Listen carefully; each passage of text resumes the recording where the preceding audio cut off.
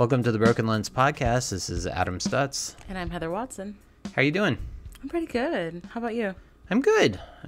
A lot of exciting things happening for me, which I'm pretty stoked about. Yeah, I was lucky enough to join your virtual reading with White Stag for your book. So it was really cool to hear you and some other authors read. Yes. So you have some other stuff coming up too, right? Yeah. So to give our listeners some context, I have had 2 books come out with White Stag Publishing. Congratulations. Thank you. Sham Tapestry and Compunctions and Thefts, and I was really grateful to my publishers, Courtney Jameson and Tucker Jameson, for taking on 2 manuscripts, which was really cool. And both of the books turned out beautifully, and I'm very happy with them, and I'm glad that they are now out in the world. It was a long slog because we had a lot of formatting and printing challenges, but we somehow managed to get it together and get it out. And that was a testament to their patience and really working with me on it. Yeah, and that's kind of a good practice run for us anyway, to know what we're getting into with publishing as well. Absolutely. And what's really cool is that one of the books is a smaller pocket format, which is the format that we're interested in utilizing for Broken Lens. So so I think it's great that we have this really wonderful object that we can utilize. Yeah, perfect sample. Mm-hmm. And yeah, the Zoom reading was great. I was joined by John Michael Bloomquist and Hannah Taywater, and it was really fun. I love both of their writing. Some of our listeners may know, John Michael Bloomquist is also one of our contributors, and we will be having him on the podcast in future episodes. And he does really great visual poetry in addition to, I guess, what you might consider to be more like traditional poetry. But the poems that we've published most recently were these really beautiful visual poems. Mm-hmm. So, but yeah, it was great. It was it was a small, intimate group on Zoom, but I think it made for a good reading experience. And then we are shifting our attention to doing a live reading at Palm Grove Social in West Jefferson in a matter of a few weeks. And this is in Los Angeles, of course. So for all of our listeners that are based here in LA, we would hope that you'd be able to come out and join us. It'll be Saturday, September 21st at Palm Grove Social. And I'm going to be joined by Carla Lamb, Ingrid Calderon, and Jimmy Vega. And it should be a wonderful reading. I'm really excited about it. So yeah, I'm excited to be there too. Yeah. And hopefully there'll be other opportunities to read around the county. And then as some listeners may know, AWP will be in Los Angeles next year, which is going to be awesome. And there will be a myriad of events happening all across the city. And so it should prove to be a really, really great experience. So for this week, we interviewed Iván Salinas and Jesse Tovar, and we were really happy to discuss publishing once again. This is another publishing roundtable episode. I really enjoy doing these episodes. I love hearing from other publishers. I think Iván and Jesse have a very unique story about how they both got into publishing through zines and activism, and both have this really great punk rock ethos that I think they bring to publication. Yeah, they were just wonderful guests. They're also doing a lot of engagement with the community, and I just I can't recommend enough reaching out to them to find out more about their publications. Yeah, and just hearing them talk about platforms that they utilize to publish things and other conversations that we've had in previous episodes as well. It's just such a testament to the idea that poets and artists and creatives will basically go to any ends to get their stuff out there and to, spread a message and opinions and that kind of thing. You don't have to fit within the mold of traditional publishing to sort of get your ideas out there, and just hearing them talk about publishing via Twitter or using Substack, stuff like that. It's a really cool format and platform and challenge. Yeah. Yeah. to face Yeah. to express yourself. Yeah, It's very cool. definitely. Yeah, and it just, I think for me, it reinforces kind of what we're doing with Broken Lens and publishing the journal online. And I think it helps make it a more ubiquitous publication. So yeah, I was really, really grateful to speak with them. So here's my interview with Iván Salinas and Jesse Tovar. Thanks for listening.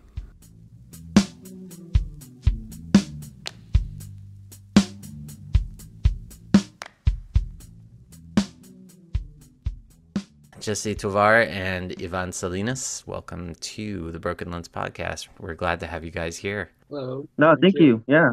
I just wanted to start by asking both of you how both of you got into publishing. Where did you start, and what were kind of the seeds of that getting into the publishing process? I'm excited to hear Jesse first because I want to know that story. Oh, me? Well, oh yeah, cause I'm just kind of like brand new at this. Before I decided to like do a literary journal, I was in talks to take over a literary journal, but then that kind of fell through. And to be honest, when that fell through, I kind of felt a little bit relieved because I was like, how am I gonna like have the money to like take over an existing journal that's been around for like 6 years? So yeah. So then there came a time where I was writing a literary series in Pasadena for 2 years, and Yvonne was actually one of the features for that reading series. And then once it ended, I was only at the time just doing like some IT work for some events at the Altadena library. So I was just wondering like well, this will probably end soon. So after that, I'm like, I don't know how I'm gonna like what else I'm gonna do, or if I'm even gonna be able to be around again because like, life and all. So I figured, I'll just start an online literary journal to just kind of like stay, up to date with like folks that I've gotten to know over the years, especially, running the a literary series in Pasadena. Like for example, with Yvonne, before he featured there, I actually met him at the Sims Poetry Library. And I already knew of him because of his work with Drifter Zine and all the cool stuff that he does. I know that he's done both styles of like the printing where it's like your, traditional bound for like books, and then even like to where it's just like more zine style like this. Mm-hmm. Like this is his dealer zine right here. And even like the more foldable ones, like he's also best known for. Yeah. Nice. Yeah, I mean that's really how I started in publishing through zine making and self-publishing. And this was in 2019 or 2020 when I made my first zines. And it was thanks to my wife now, who was my partner at the moment, and she introduced me to the format of zine making and how it's this whole pop cultural phenomenon. Mm-hmm. And I didn't know I was doing things like that even in my teenage years of compiling what I would call songs because I would write lyrics, but eventually evolved into wanting to make books of poetry, like a couple poems that I had laying around, and we would then have the material to make a small chapbook. And it started out with a zine of writing about weed, like, and then in 2020 it changed the tone into also paying more attention to political issues and identity as Mexican American, documented, Chicano. So that's really how it started. And my partner and I decided to make a zine where we could have contributors um, submit to the publication, and we called it Drifter. It was actually after a poem by Arthur Rimbaud. Mm-hmm. It's called Vagabonds in English, but oh no, sorry, in French. It's called Vagabonds, but I like the sort of translation Mm-hmm. that John Ashbery chose, which was Drifter. Mhm. And I like that it's stuck, and um after that it's been history. We put out at least 7 issues or 8. They're all on a theme, and that's really what we enjoy, that each one is very different from the last one, and we choose a theme to help people get inspired, but also there's a specific subject that we may want to talk about, Hmm. and we want to amplify that in various ways. So yeah, it's been a cool journey in zine making and self-publishing these past 3 years or so. Yeah, yeah. Do either of you feel like there is a significant difference between doing a physical, publication versus publishing online? Like, what do you feel like are the benefits and the drawbacks? Because I know that, like, obviously, if you were physically printing something, it's going to take up time and resources, and and it's an expense. But there's also, and I think, Ivan, you alluded to this kind of in your comments, that there is something about having like a physical copy of something to be able to like hand to somebody, and that in a Mhm. way is kind of a cool method of being able to like bridge community and stuff, and like building community, is being able to like hand something that serves as like a memento. It's because I have a number of zines that I have, tucked in plastic sleeves that I keep on my shelf because of the fact that they hold importance for me. And so, versus online, which, also has its expenses associated with it, but it's kind of easier to maybe to like, spur of the moment, put everything together, publish it, like that sort of thing. So I was wondering if I could get either of your thoughts on kind of how that, like how you view, one and the other. Oh, for sure, for sure. So with me, everything that I do and kind of like just like you, Adam, it's online. I will say though that my expenses at the moment for running online are just when I pay contributors. Mm-hmm. Yeah, that's about it because I purposely look for platforms that are free to use and user friendly because I'm not exactly like tech savvy and whatnot. And then with me having like so I have two journals by the way. So one's Mobile Data Mag on Substack, which is a Mm-hmm. free like newsletter subscription based site, and Systemic Dreaming on Threads, which actually when I was thinking about going into like becoming like a literary journal, Threads is perfect because I wanted something similar to like there's one, and I'm sure there's other Twitter literary magazines out there, but the one that stuck out to me, the one I know of right off bat is the Liquid Split that is run by Chen Chen and Kudama. Yeah, Yeah. yeah, yeah, yeah. Mm-hmm. That's awesome. Yeah, no, and then it's an interesting format that you bring up because of, I think of like the space constraints on some of those platforms and stuff. So that's an interesting constraint that you're utilizing like in the formation of your journal, but it also in some respects, because that's how we consume so much information these days, it Mm-hmm. makes it very digestible and approachable.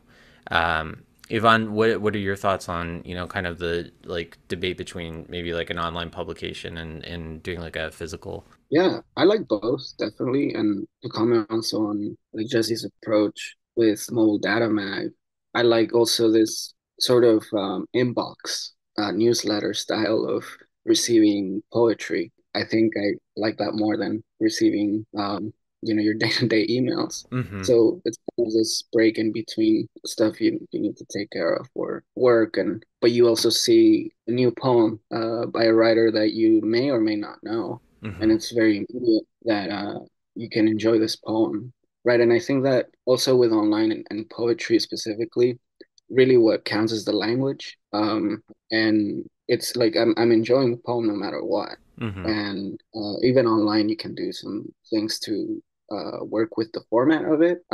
Maybe you can also talk about that, Jesse, of like, like concrete poems, work that is a bit more experimental with the page, right? And if you've received submissions like that, but with print, I think that is kind of a pro that you can work with material that is experimental and laid out on the page as it's intended to be. Yeah, I guess sometimes there is some difficulties with that too. Mm-hmm. But because online is immediate, you also like I think of it of those benefits is if I'm looking for a writer. Mm-hmm. And if I want to know more about Jesse, for example, or even you guys, and if a lot of your stuff is on print, maybe it might not make it to the online format, and Mm-hmm. it's actually harder to find. And I did experience that with a few journals. But yeah, there is like this, it exists on print, but it's a bit harder to find, or you definitely have to purchase a copy of it to read your Mm-hmm. work. But if it's on a website, you have a profile or a little bit of like this digital record that Mm-hmm. is helpful Yeah. for organizations, curators to find your work. So yeah, with Drifter, we have the print format, and definitely we pay more attention to that. Even though our zines are available online for free, but Mm-hmm. it's not as searchable Yeah. to find an individual writer. So we would also have to pay attention to archiving that Mm-hmm. material more elaborately so Mm-hmm. that you find it.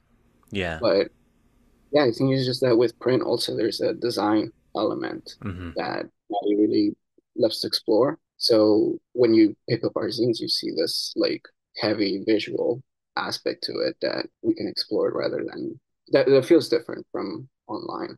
Yeah.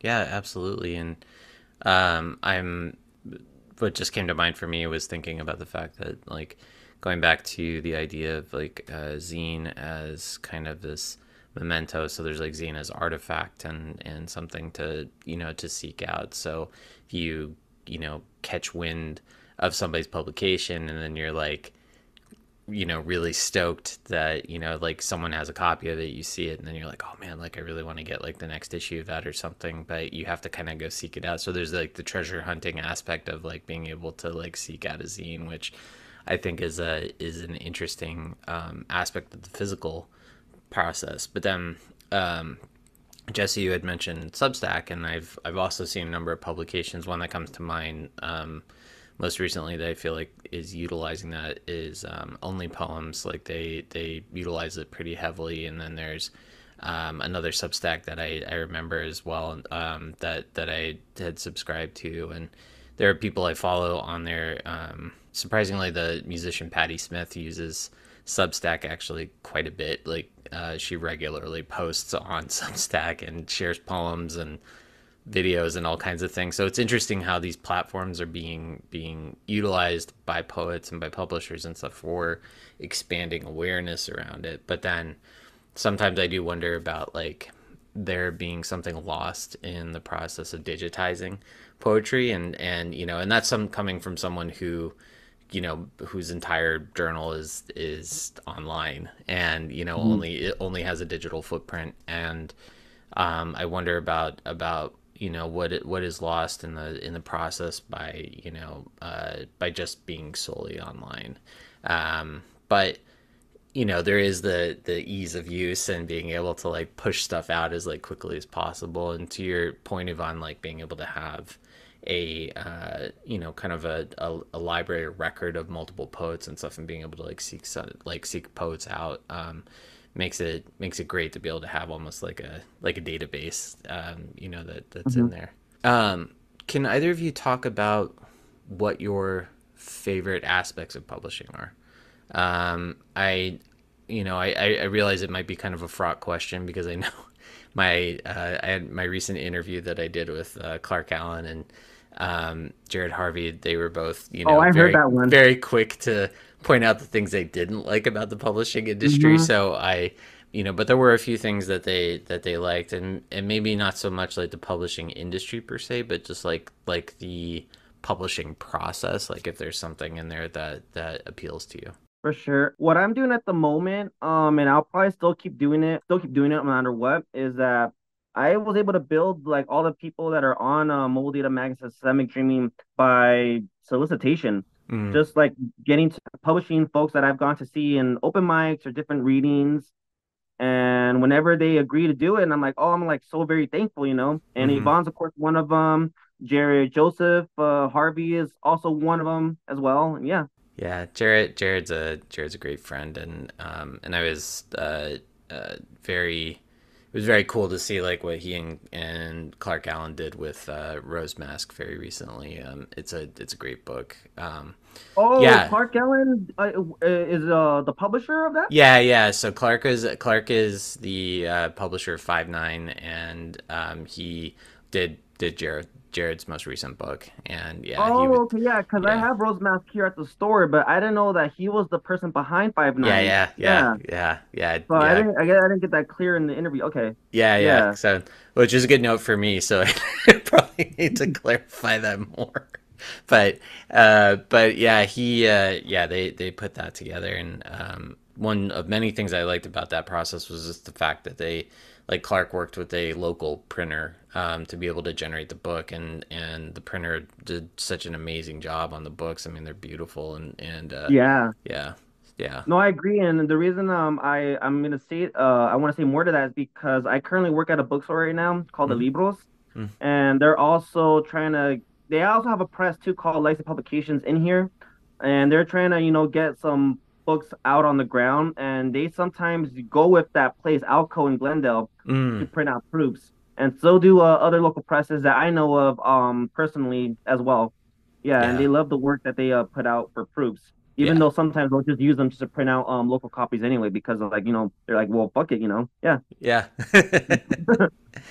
Ivan, is there something about the about publication that you can speak to that you enjoy? Yeah, it's mainly reading through submissions. Mm, Every time we put out a call for submissions, and because it's a different theme, we are getting very fresh perspectives on that set theme. And a lot of the times, it's writers that are local, but we haven't had a chance to meet. And it's like, yeah, just a surprise to one that it resonated with them. Like lately, I've been working a lot with a writer named Maestro over in Highland Park, and a year later, we are, collaborating on a zine. We put out a zine together with two other poets, and the first time I encountered his work was through Drifter. mm, Um, and yeah, it was just like a glimpse into more of his work that I wasn't aware of. And yeah, shout out to Resurrection Press. That's yes. an Ingrid Calderon and John Collins venture that do amazing work with handbound Yeah, work and publications, mostly a lot of Ingrid's work, and it's admirable. yeah. Ingrid's awesome. Yeah, But it's, yeah, that submission process. I look forward to every time we put out a call and just seeing what will surprise us. yeah, yeah. It's funny because I like the submission process, and I'm always like, looking forward to see what's going to surprise me. But then I also dread the submission process because it means that I have to oftentimes make very difficult decisions that I don't like to make, and as writers, we all understand that like the rejection is part of the process, but it's still painful to do that, and to not only receive it but also to have to be the one to do it, and not really having necessarily a good outlet to explain to the person that we're rejecting, like, look, you're not a bad writer, you're not a, like, you just got to keep going, like, this is just part of the evolution of your experience in the publishing industry. And I always think about that, as I go through submissions and stuff. But then it also feels really good when you do get to finally send like an acceptance to someone, and they like write back and they're super stoked, and it's just, Hmm. and it's such a great feeling to be able to give that opportunity to someone. Jesse, you had a point that you wanted to make about that. Yeah, so I was gonna say that as of right now, because the way I'm doing the two lit journals, because in general for me, I hate surprises, so that's why I'm like, this is why I like when people just say yes and let me publish them. Right. Because as of recently, I guess someone put me or put Mobile Data Mag and Systemic Dreaming on Duotrope, and now I'm getting complete random people that I've never met before and heard of before, and Mm, and I've only received a few of them that I put on there, and then there was recently I had to reject, and that was what you guys are just saying too. Like it was just a very dreadful and difficult experience, and yeah. yeah. Yeah, I remember when we just launched Broken Lens, and I sent a rejection to somebody. It was a much older poet, and I was not familiar with their work, but they had a fairly extensive publication track record and stuff. But I just like didn't think it was the right fit.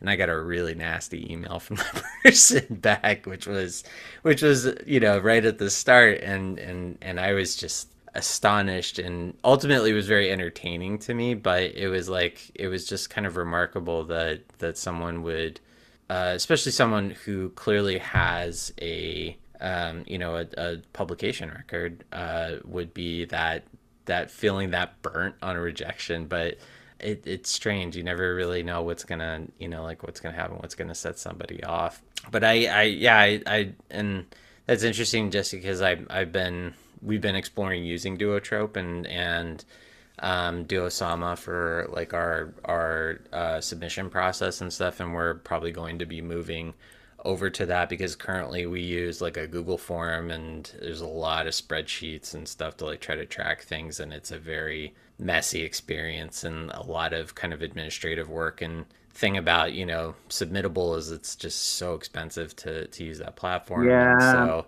and I know it's like the gold standard for the industry and everything, but it's just it's so pricey. And what's great about like Duosum and Duotrope is that they only charge you based on kind of like the number of submissions, like for a given period.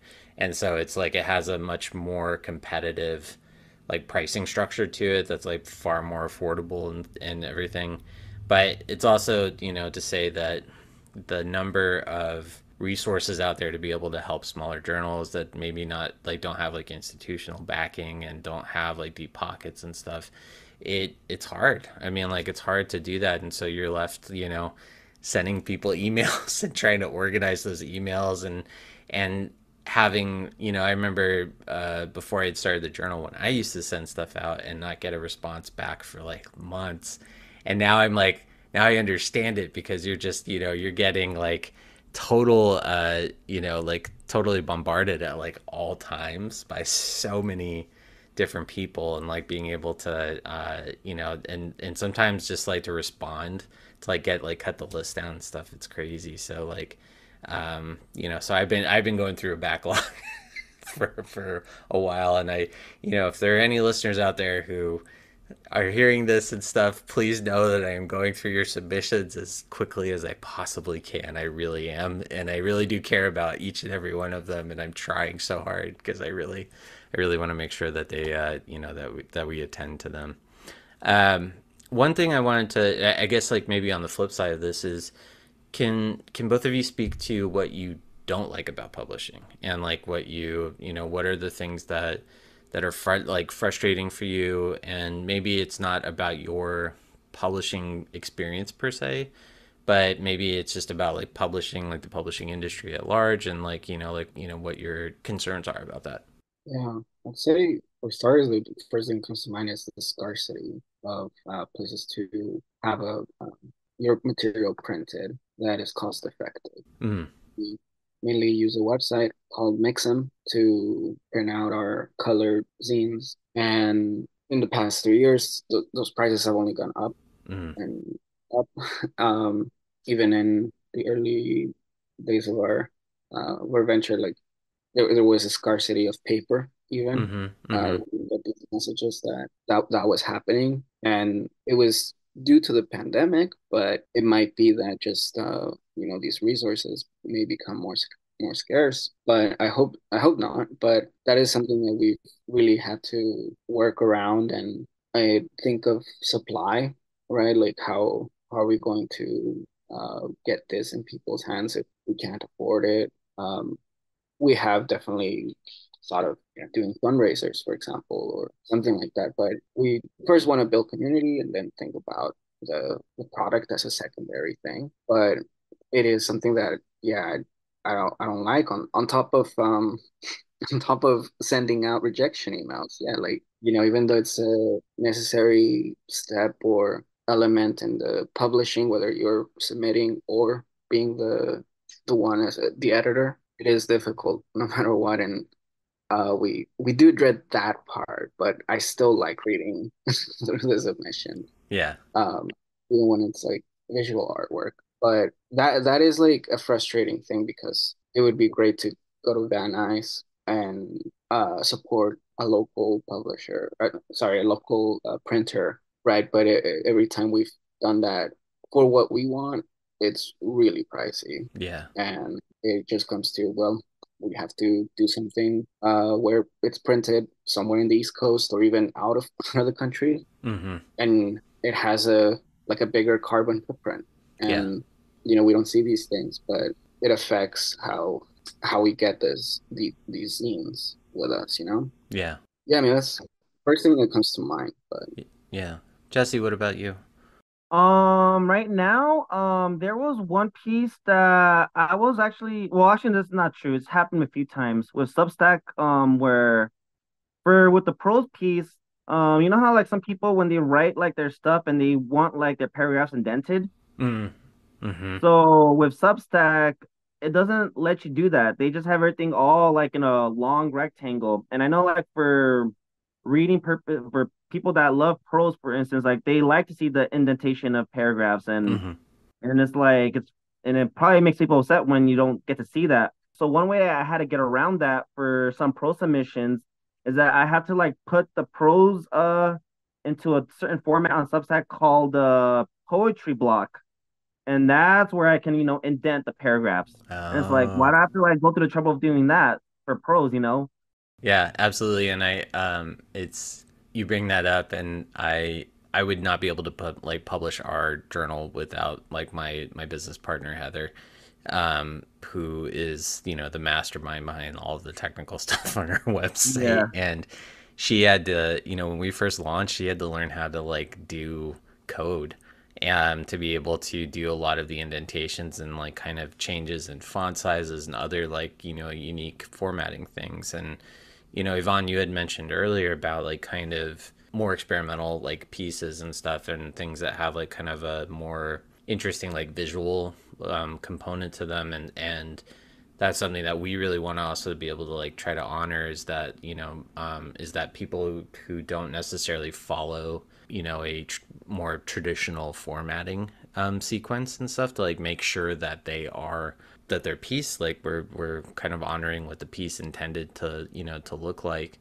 And it's and it sucks when you can't do that because it's like like I'm sure I've had many pieces rejected myself because of the fact that like I drive my editor crazy because of the fact that I'm a guy who like my formatting's all over the fucking place, and like they can't like I'm sure it's a huge headache for them. So I appreciate what they have to go through to like try to like get everything that I do like onto the page correctly. And I also appreciate like from our standpoint, and I could see how like in Yvonne, like in a physical journal, your physical zine and stuff, like you have a little more control over like being able to kind of play with like the formatting and stuff, and being able to work with layout. And I guess that like leads me to my next question is just about like the design process and stuff. Like, is there because that seems like that could be a really enjoyable process, like working on design and doing layout. Some people might hate it, and like and I could totally see that too, but like I would think like sometimes it could be really interesting to like just sit there and just be like kind of like how do we want to get this like set up on the page and stuff, like for printing purposes. I'd say to start with that, I think there's two parts on my end because there's the zines I make for my poetry zines. A lot of it, those I design myself. But then with Drifter, Maddie, my as editor in chief and partner, like she mostly takes care of the design. And even I wonder if that is her favorite or her least favorite part, which I think is both, but the pleasure comes once it's done, but the Mm. process itself is like so dreadful. But I'm just like looking at a proof of a zine that I just made, and she's been helping me do the layout. But you see this like one here and eight over here, and that's like the process to see what content is going to be in each page. Mm-hmm. And I like the design. It's just that it takes a lot of time. Yeah. So it's like I have this idea in my head and I wish I could just snap my fingers and it gets done. But I think that yeah, the more elaborate the design is with the inside pages having artwork and stuff, the more difficult it is Yeah. uh, to work with it and have the product finish, you know? The thing I was gonna say too is that with systemic dreaming, there was one poem that I put up like last year that for some reason like Threads was just acting weird. So I had to like screenshot it and it was within the 500 characters, but Threads was just being so weird that I just had to like screenshot it from a Google Doc and just post it up as a picture. And then what I decided to do like in January was like one day just repost it up again Mm-hmm. and it actually worked. But what I had to do was just have the title by so and so separate as one thread, and then the piece itself as an entire thread on its own. Yeah. Yeah. Yeah. And again, this goes back to kind of what we were talking about earlier about the fact that you're working within the constraints of the platform. And it's interesting how some of the issues that you might encounter on a platform might end up reframing the work or like causing certain issues and stuff like in layout that you might not encounter in like other, another format. And so it's interesting because I think about design a lot, but like Yvonne, you had mentioned like I'm the same way. Like I kind of like I will see something in my head and I know how I want it to look, but then like the actual execution of it, especially when it comes to publishing other people's work and stuff, can be like kind of hard. So that's why I'm grateful to my business partner, because she is able to help facilitate that. Because I mean, I really would not be able to do this without Heather. Like I would be struggling big time and stuff, and I'll be the first to admit that it is a team effort and a half. So but like we're trying to utilize like the journal as like a stepping stone to launching a press, to be able to start publishing books, and like being able to help facilitate that. And I wonder about that for both of you, thinking about like, is there something in the works like where you want this to be an evolution into like a larger, publishing company, like to be able to like produce more like hardbound books and stuff, and like being able to do that. And if either of you could, kind of speak to that. Yeah. Oh, sorry. No, go ahead, just Oh, I was gonna say, like I mentioned earlier, Drifter Z did do both styles. Like they did like your like bound, like your soft cover bound, and the zine style where it's like stapled. And the copy of the one I had was Suburban Wonderland. That was done in soft cover bound, and that was a really cool issue, by the way. And that one I ended up giving to Joel Kaplan when I first met her at Glendale College, and she loved it too. And I'm sure she still has it in her house to this day or something. Yeah. out in the wild. But yeah, what about the evolution of Yeah, Jesse, do you feel like do you want to like eventually like move into like publishing books and stuff, or like based on like the journal, or Mm. like, or is it something that you're like you just want to do a journal and just kind of like keep that going, like keep that moving? So a couple people have told me that what I should do is maybe make some zines to promote mobile Hmm. data mag and systemic dreaming, and I probably will maybe do that at some point. That I know if I am to do that, I'm gonna have to start paying for like prints and all that. And then somebody else told me that made their own zine that they didn't realize that you have to like put the page numbers on the paper in a way that where it's foldable because it's Hmm. not like a straight across as a digital ebook format. So you have to like be mindful of that. Hmm. But for the most part, I'm gonna probably just stick to just staying digital because like again, I still don't know like if I'm gonna even be around in the writing scene actively because of like future work or Hmm. future family needs or whatnot. So yeah. Yeah. Mhm. What about you, Yvonne? yeah, I mean it's just hard to know what's coming, to predict the future, but I hope like we all stay in this world, in this publishing side of things. But yeah, we've really started to think about a press name and wanting to solidify more of a press through Drifter. Like right now, I put all my zines under Paloma Press, Mm. which Paloma is really just pigeon in Spanish, and Maddie loves pigeons, and just this idea of translating it like came to mind as well, and it has a good ring to it. So with Paloma Press, even the some of the self-published work I have, kind of like Resurrection, yeah, and then pitching can be sassy. Like there's a way to put out chapbooks, either of my own work or work of other writers. But I've understood that like in order to be responsible for somebody's writing, Mm-hmm. I have to be a little bit more experienced, and I can do whatever with my own work. But before taking on that role of I'm gonna publish your chapbook, you know, give it some time because really we're young in our publishing ventures. Mm-hmm. 3 to 5 years, like yeah, it's still a very early set, and just in our experience, like I just started making zines about 4 years ago. So letting that mature a little bit and just keep exploring it as zine making, Mm-hmm. um, it's great rather than jumping right away into wanting to publish a full collection of Mm-hmm. Mm-hmm. someone's work, right? So Absolutely. that's where we're at. But yeah, that is the vision Mm. to have that, and eventually even like having a space like a bookstore in the valley because we are based here and see the necessity of having that headquarters space, Mm-hmm. um, for us and for the people we publish, even outside organizations that we can collaborate with. Mm-hmm. So we need that kind of network.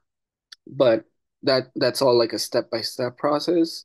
And I think right now, really what we're focusing on is paying more attention to the website Mm. and see how we can expand that side of Drifter Zine. Mm. Maybe it's publishing more work online, but also because we're not just strictly a literary journal, Mm-hmm. we also publish some journalistic articles or essays. And I think having some of that in there as well would be really beneficial and a way to expand the readership of and visits to our website. Mm.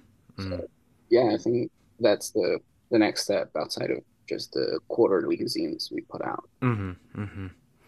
Yeah, and I wanted to get your thoughts, Ivan, on your experience because in addition to being a publisher and editor and a poet and writer in your own right, you also work at Beyond Baroque, and you are responsible for putting together these incredible programs. Do you find like one thing I know a lot of like publishers are trying to try to figure out is do you go like the nonprofit route and kind of like create like a nonprofit and stuff, and then you're kind of at the you may be at the mercy of like funding and donations and those sorts of things, but there can be potential benefits to that versus working in like a for-profit space and like kind of like creating like like a business out of it. And I was wondering like kind of like your experience doing that and like whether or not that's kind of like influenced your perspective on it.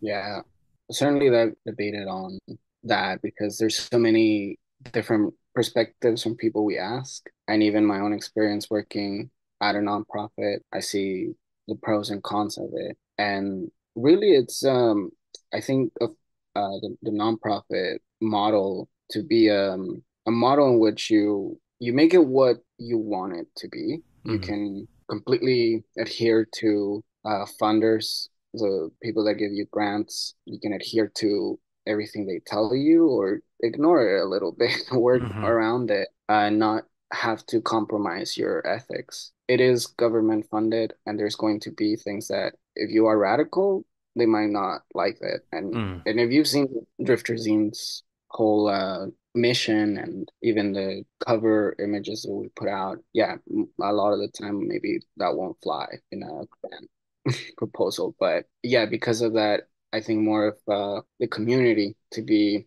funding us just through the publication, the cost of publications and all of that. But I don't know much about the nonprofits model that I'm trying to learn just by Mm. working at a place like Beyond Broke and being surrounded by other nonprofits and Mm-hmm. seeing how they develop their systems.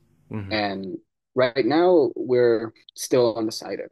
Mm. It's just a process we're thinking through, but there is both sides of the coin to that you have to think about. But I do see like this strings attached like phenomenon with funding from big philanthropist Mm-hmm. organizations. And I think also I guess one thing about Drifter is that our mission is not to be an extension of the city, Mm-hmm. of the of a government branch. Mm-hmm. So I don't Mm-hmm. think we need their money, to be Yeah. honest. Yeah. In fact, it's kind of like a criticizing of what they enact. Mm-hmm. So yeah, we should be careful with that, of course, and because of it, we have just been a bit undecided, but have simply relied on people's support, Yeah. direct support.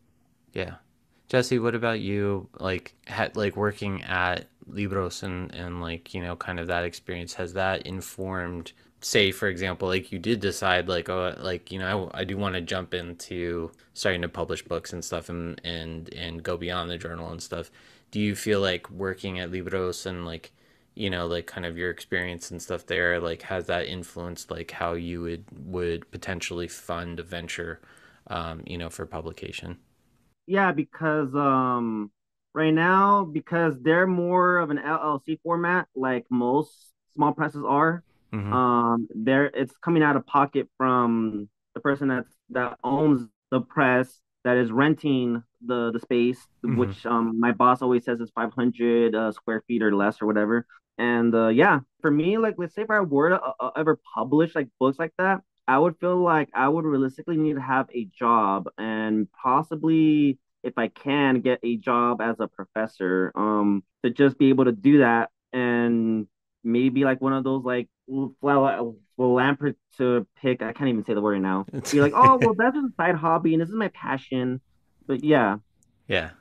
Yeah. Well, and I understand that because I mean everything that we do through Broken Lens is paid out of pocket and and I have a day job that helps facilitate this and stuff, and a day job in an industry that is completely anathema to my personal politics. And so, yeah, but it pays my rent, unfortunately, and everything else, and it's hard. I mean, it's a it's kind of a reality that you butt up against because as I mentioned in my conversation with Jared Harvey and Clark Allen, there are other countries where there is ample states funding for arts that helps facilitate those things. And my model for that is always Ireland is like a really good like example of a state that goes out of its way to ensure that that they're supporting their artists. But Jesse, you had a point on that. yeah.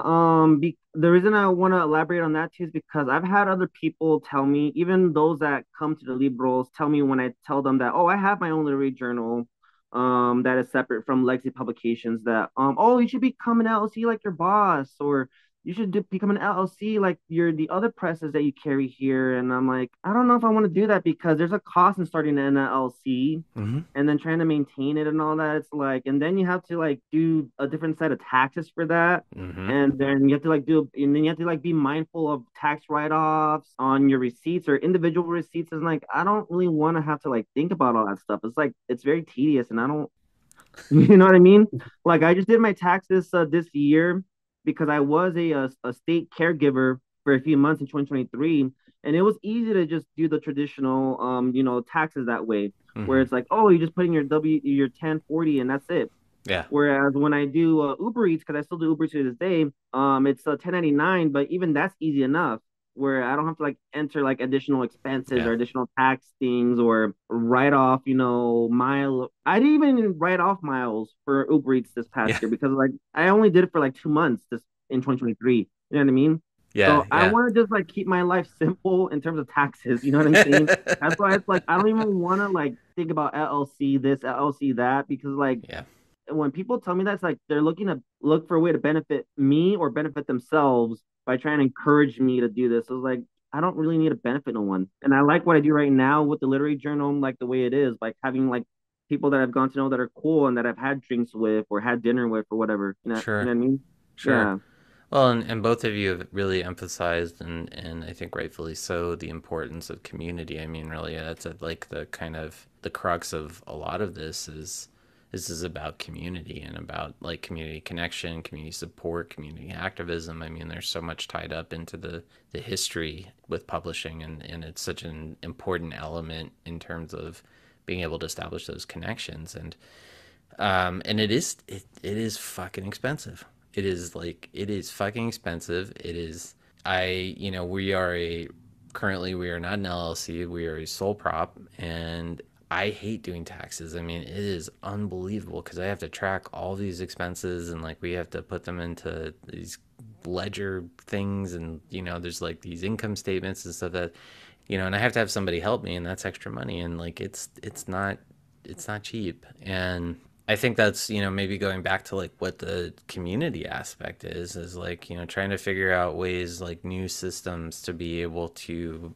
you know, for presses to support one another and being able to like kind of like I have friends who have like kicked around the idea of like, you know, the creation of like a general fund or some type of like, you know, establishment of an organization where there could be essentially like some type of insurance or something that can like help support other presses or publications that might be struggling. And so to be able to create some type of community funding like that. But it's hard, and everybody's like scraping by and trying to like, you know, deal with cost of living, especially in Los Angeles, which is just like absurd. So you know, and that goes for a number of other places. But I wanted to switch gears and, you know, talk about like how both of you view your role as a publisher and how that influences your writing. I know I've talked to people about this before, but they have, you know, like a big thing for them, and certainly a thing for me, is that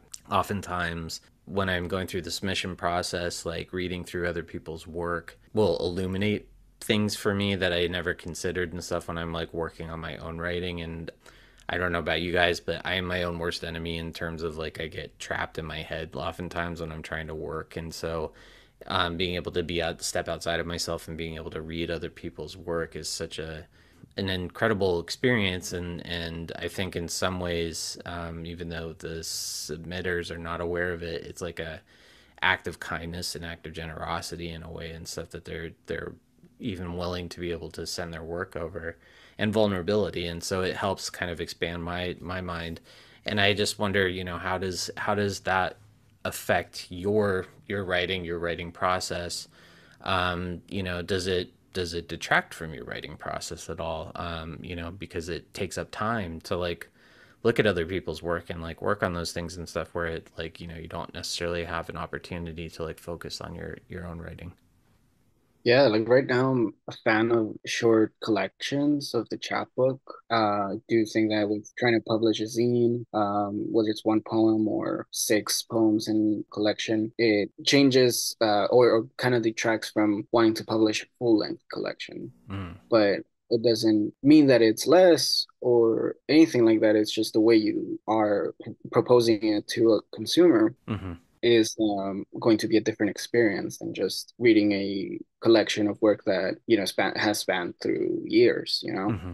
I think all these zines that I'm doing eventually will lead to a full length collection that where all of it is compiled. But in that like intersection, I think, well, how am I going to transfer the physical object as Mm-hmm. well? Because it's going to lose some of that. Now it's paying really just Yeah. all the attention to the language itself and Mm-hmm. the poem rather than like what paper you used and all this. But because of that like playfulness with Mm-hmm. design, that's what I like, that you can do short form content and play with the design of it or the texture. And that's a more I don't know, like I like that right now.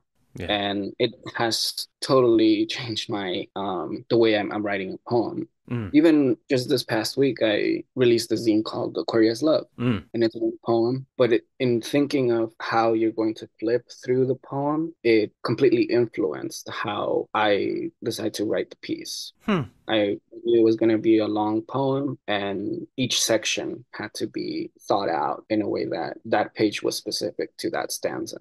That's interesting. So So like the form kind of directed the content in a way. Wow, that's cool. Yeah, and that's really with I do want to shout out another press, Errant Press, Mm. led by Alan Sorin Mm-hmm. and Tanya. And they both have very experimental form of bookmaking. They have like a specific phrase with it, but yeah, it's this book object. And one project that I really like from them is their matchbook, Mm. where yeah, it's like a packet of matches, but within it Alan wrote a poem that's a little booklet, and That's so it's cool. very similar to what I did with Aquarius Love, and it's taken from that, you know, that bilingual page by page Mm. stanza, and that's the experience you get with that, you know, and that, yeah, I see that in various places. I'm like, okay, that excites me. That's what I look forward to in publishing right now. That's cool, man. Yeah. Jesse, what about you? So as of late, yeah, honestly, the people that do appear in the magazines, they do kind of influence how I write now. Mm.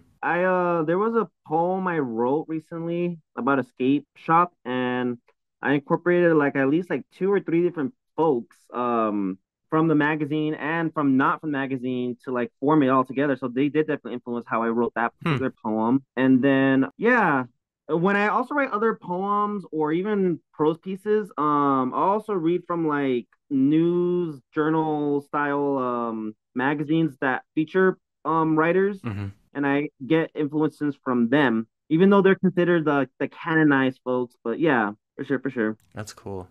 Yeah, Ivan, this is going to be probably the second time that I've invoked your name in the podcast, but the author poet Anna Carretti does a lot of her own like pumps out zines and stuff like in between like her books, and to your point, there's just very specific formatting that she utilizes in a lot of it, a lot of visual elements. And it's interesting that you talked about that, like how do you go from like what you're doing in like the zine or a chapbook and stuff, and then being able to like put that into like a larger collection, and like being able to like adapt it for like something longer, and like what might get lost in like kind of the the movement of that.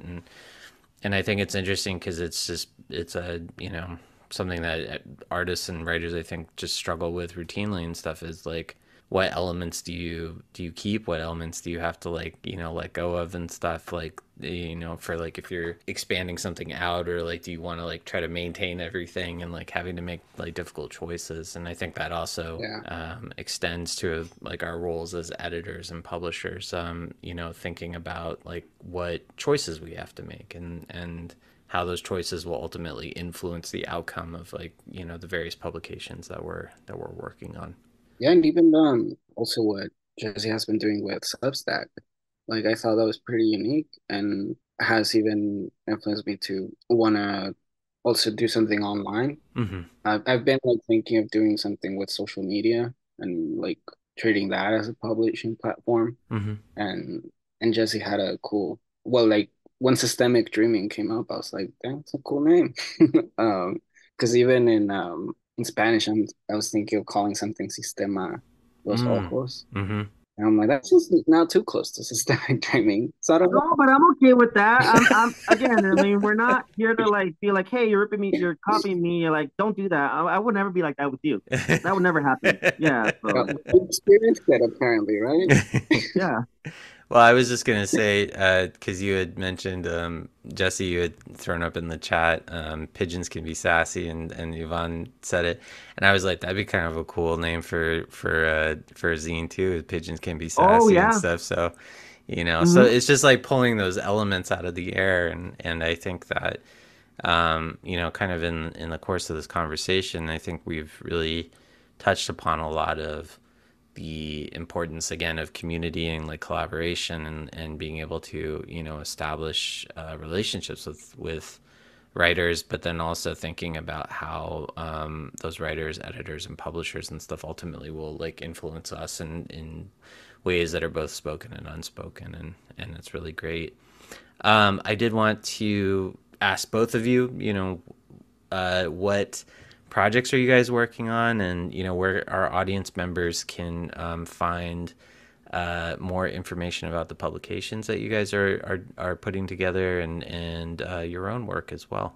I was just gonna first say that when Yvonne described the Aquarius zine, because I did see pictures of it at the Zine Fest, Uh huh.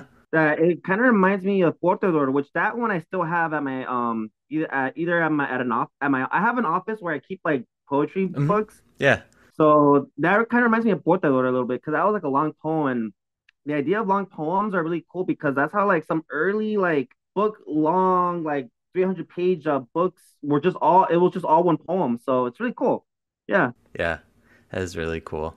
Like Paradise Lost, Yes, pretty yeah, Yeah. or the Iliad, or the Odyssey, and some of the epic works that are out there. But yeah, what are you guys working on? Like, and like where can our audience members find more of your stuff?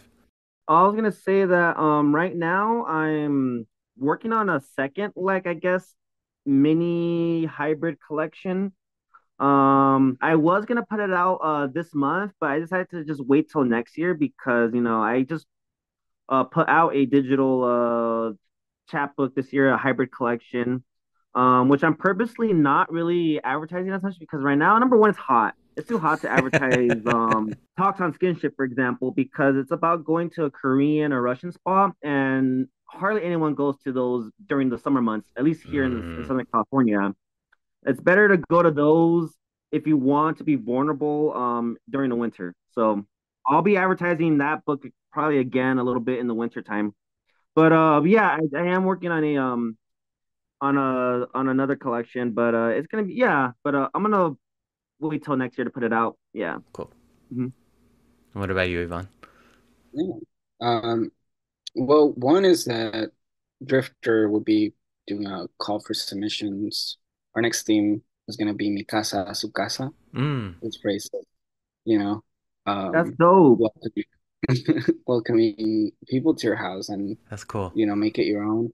And it's all going to be on housing, really, and perspectives of it and issues that have been happening in the city, and Mm-hmm. specifically of, just homelessness, but also how we look at property, Mm-hmm. So hopefully that will really bring some interesting pieces and we can have a conversation about all that. And personally, this zine that Josiel has, Dealer, has been evolving through the past year, and I want to have it out as a chapbook Mm. and kind of like a story, short story in verse. Mm-hmm. So I've added a few poems, I've reworked some of them, and I want to put it out. I think right now I'm at the crux of either submitting it to a press or publishing it on my own. Mm-hmm. Um, but right now it's in the editing phase, but definitely folks who are tuning in, be on the lookout for a final version of Dealer. And, that would be like it's like prime That, prime version with, and then I'll do a whole book launch and everything. So that's Nice. awesome. that's pretty Yeah, fun. because I at my house or at that office where I have the poetry stuff, I have the green one. That's the one I Yeah. have. Yeah, That's this is the awesome. black one. That's that like the libros and stuff. Yeah. That's beautiful. Yeah, so there's different versions out there in the world now, and as zines, and now I'm like, okay, it has to be a chapbook, and I have to stop Yeah. editing it, or because that time like, I think these poems are great. I think this is it. This is going to be the final version, and then nope. I mean, the poet and very good friend of mine, Mark Wallace. He has a serial poem that he's been working on for God knows how long, called "The End of America," and it's huge. I mean, this thing will be like an encyclopedia. I mean, it's big, like and he releases them in smaller editions and stuff. But like it's an ongoing work, and I love that. I love that idea of like there just being kind of an interconnectedness and like ongoing conversation between those pieces. So that's really cool. Well, Jesse, Yvonne, this has been an absolute pleasure. I cannot thank you guys enough for coming on today. Like, No, um, thank you. Yeah. I hope our listeners, they're able to get something from our conversation. please go and check out their various publications. We will put links in the show notes. And, I'd love to have you guys back and to keep chopping it up. So it'd be great. Definitely. Thank you. Yeah, thank you Awesome. for inviting us. Thank you.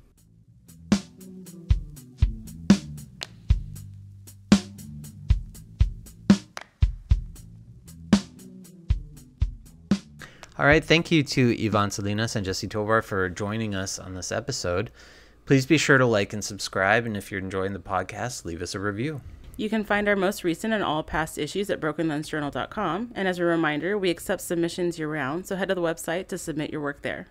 Our theme music is composed and recorded by Art Santora. I'm Adam. And I'm Heather. Thanks for listening. Bye.